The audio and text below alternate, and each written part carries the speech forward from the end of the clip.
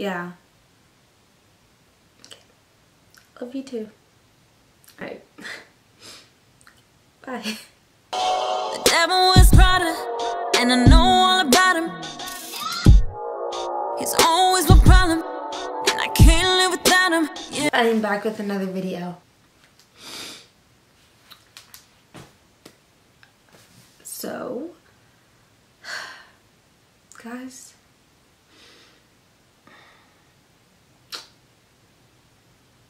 I'm adopted.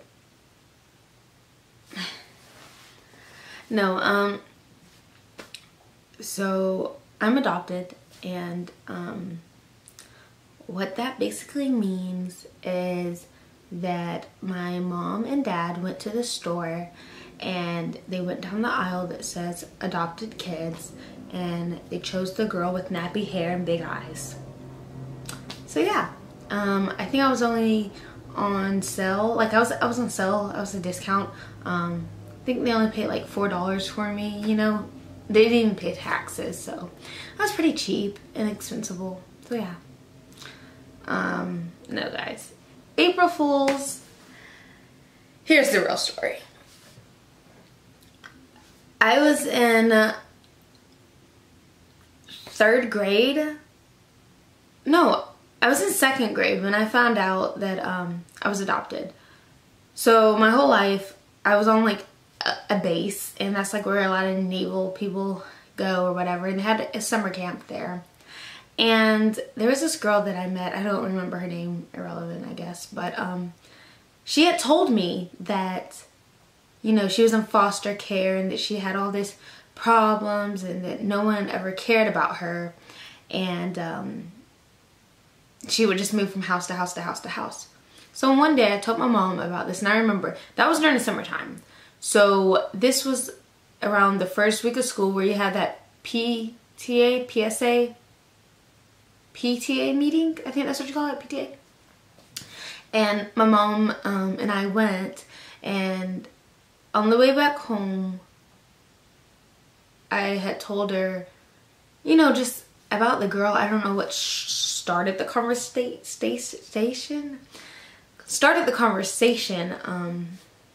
But can't speak. I don't know why. I think it's because I know this is gonna get emotional. But so we started the conversation, and I was just like, Mom, you know, this girl was in foster care, this, that, the other. And she was like, Denise, you know you're adopted. I was like, what? And at the time I was like 6 or 7, and I was just like, what? And she had told me my whole entire life, but it never registered with me, I guess. So hearing it for the first time, actually realizing like, holy crap, like you're not my mom, you know, like you're not my real dad kind of thing. And I remember going up in my room and I slammed the door in her face so hard. I was so heartbroken that it felt like I was living with a stranger. I'm about to cry. It felt like I was living with a stranger, you know. I can't find my stuffed animal now, but I have a stuffed animal, and I just talked to that animal and let all my emotions out. And my mom came in my room and told me that it's not that we didn't want you, and it's not that your birth mom didn't want you or that you were a charitable case. It was just the fact that we want to be able to have kids, and God blessed us with you. And just those couple of words made a total difference in my mind. Growing up, I always have a little bit of withdrawal about knowing that I'm adopted, just because, like, I gotta see. Sorry, I had to sneeze. Oh my gosh. Just because I know that my birth mom's out there somewhere, and I was the youngest one that we know of, but like just like knowing that she's out there and not knowing that she knows of me, like who I am, my name and all that, and that I don't know of her, doesn't really seem that fair. If that makes any sense. Doesn't really seem fair. It was hard. It was more so hard growing up, but I have a journal and I write in it and it helps me feel better. But I know about my birth mom, it's history, enough to where it makes me love her and hate her at the same time. She was on drugs and probably doesn't even know, you know, who my father is. So it's like one of those kind of things. It's like you had the opportunity to get your life together and you just screwed up.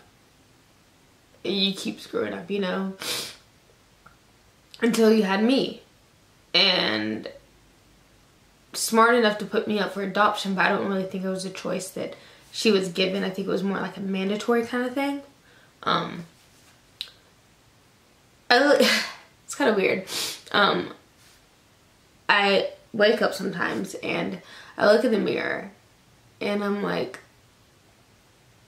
why do I have small lips? Why do I have big eyes? Why do I like look a certain way? Why do I act a certain way? Like what, like either A, what's wrong with me? Or B, can someone explain just anything, you know? Cause like growing up, I was always like skinny and small, which some people may think that's a blessing, but for me it was just like another thing to add on to what the bullies could do for me. And, you know, like be mean and give them something else to, you know, manipulate about and fuss about. But it was just hard because like I felt like I didn't know who I was. And I'm a lot more confident in knowing who I am because of my family and my parents, and realizing that even if they didn't give birth to me, they're my family, they're my mom, they're my dad, they raised me, they changed my diaper, they dealt with all my BS growing up, like they you know, they did everything for me. Oh my gosh, I'm crying, no. But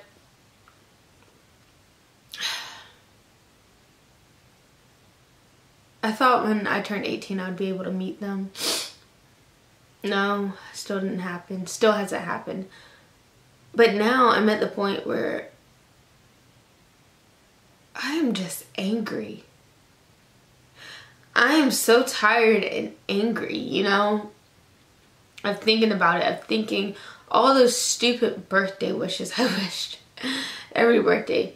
God, just please, I pray and I wish that I could just meet my birth mom. It makes me angry that I wasted a wish, if one may, on something so stupid. You know, you had the opportunity to get your life together. You didn't. You decided to love a substance more than me.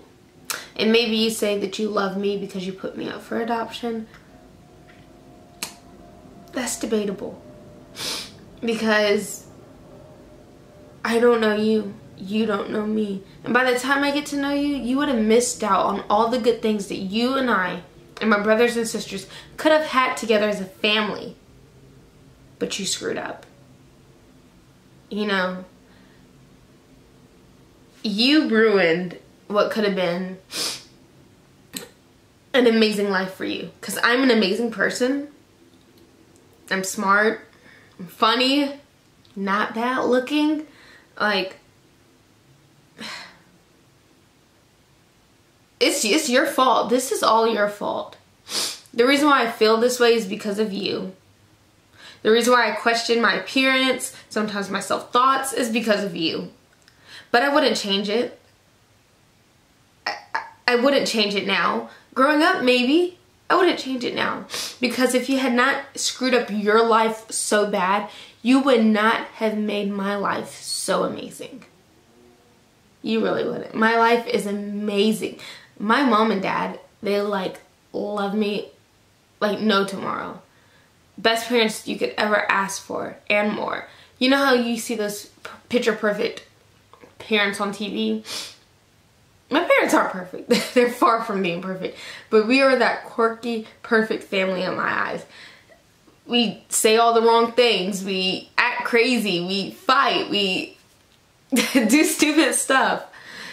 And that's perfect. That's what families do and family is and what family should be. Gosh.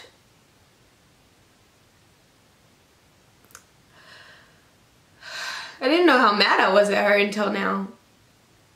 I always wanted to meet her. I don't care to meet you. I really don't. Because you're selfish. If you could not put down a substance for the sake of 18 plus years of full on happiness and joy and love that I would have brought into your life,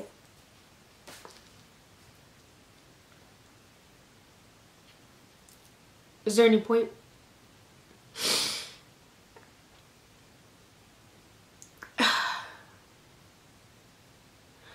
It's not bad being adopted. The idea for me was bad though. Knowing that I felt unwanted, you know?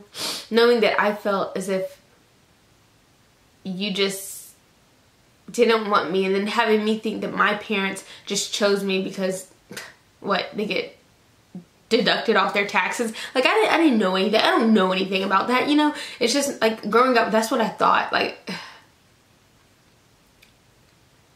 you didn't give me to my parents. God gave me to my parents. You didn't make this blessing for me. God made this blessing for me. And I shouldn't be thanking you at all. You don't deserve anything from me. You don't deserve my thanks. I should be thanking God, because if it wasn't for him,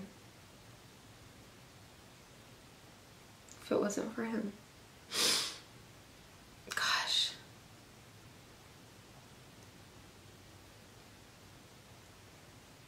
Got real quick. Okay, this got real. But, yeah. Guys, that's it. It's kind of weird, but Easter's about, you know, new. That's why I like to think. When I think of Easter, I just think of new. And this is a new chapter for me, a new beginning. I'm not going to say screw you, but screw you. You know? There's love in my heart for you, but I don't love you. If that makes sense. I don't love you. But I have love in my heart somewhere for you. But I don't love you. There's love there. Maybe if you, give me a penny or something, I could love you for that, or love the idea that you did that, but to actually love you as an individual,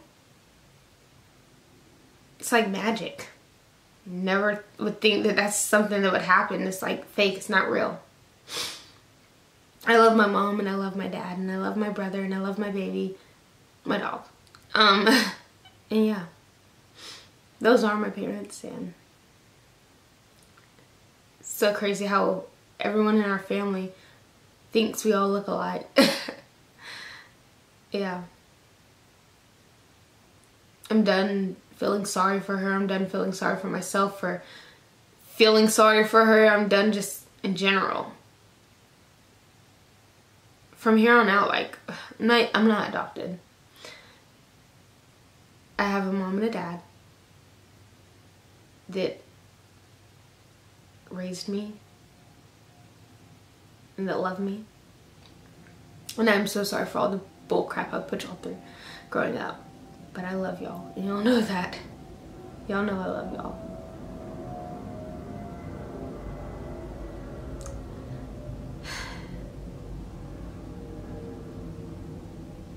Alright guys, this was the end of the video. Didn't cry as much as I thought I would, because I can be very emotional sometimes.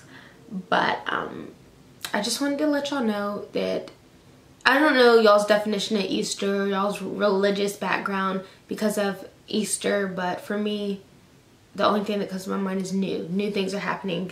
Summer or spring's about to start. Flowers are blooming. Everything's new. Everything's coming back alive. And for me, my heart is coming back alive to the fact that someone is not there in it anymore. It's new. It's a new vibe. It's a new feeling. And I couldn't be more thankful and grateful for that. Make sure you comment, like, share, and subscribe, guys. And I will see y'all in my next video. And yeah. Alright, bye guys. Mom, Dad, bye-bye. I love you so much. You really do.